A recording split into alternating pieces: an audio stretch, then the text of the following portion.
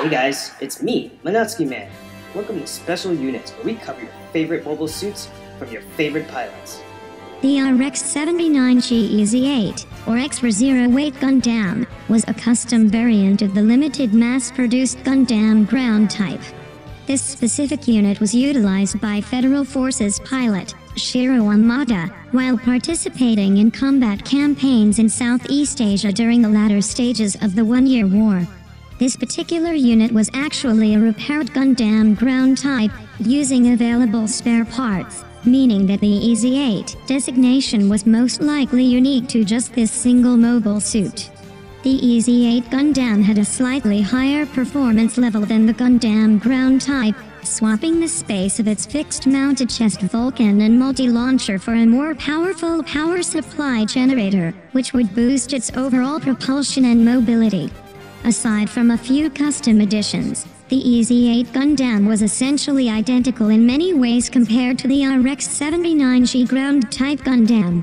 Notably, the Ez8 Gundam was painted with a low-visibility arid climate color scheme, and lacked the common V-fin antenna seen on most Gundam-type mobile suits, although supplemented antennas were mounted and present on the head. The cockpit of the Ez8 Gundam shared the same semi-monocoque designed chassis as the ground-type Gundam for the torso, maintaining a high level of durability upon receiving higher levels of damage. In addition to its frame being composed of luna-titanium alloy, the more vulnerable regions of the Ez8 Gundam were reinforced with additional armor on parts of the torso and ankles. With the removal of the chest-mounted armaments, it still maintained the dual-beam sabers found with Gundam ground type. The Ez8 Gundam also shared the same optional components as its base model, including weaponry, parachute units, mounted equipment rack, and shield. Shiro Amada's Ez8 Gundam saw quite an extensive amount of action during the heavy guerrilla fighting against the ASEAN forces in Southeast Asia. Regardless of the mass-produced RX-79 line essentially being succeeded by the RGM-79 series of mobile suits, the rigidity and strength of the unforgotten ground Gundams would remain a vital chapter within mobile suit history. A new home for mankind, where people are born and raised, and die.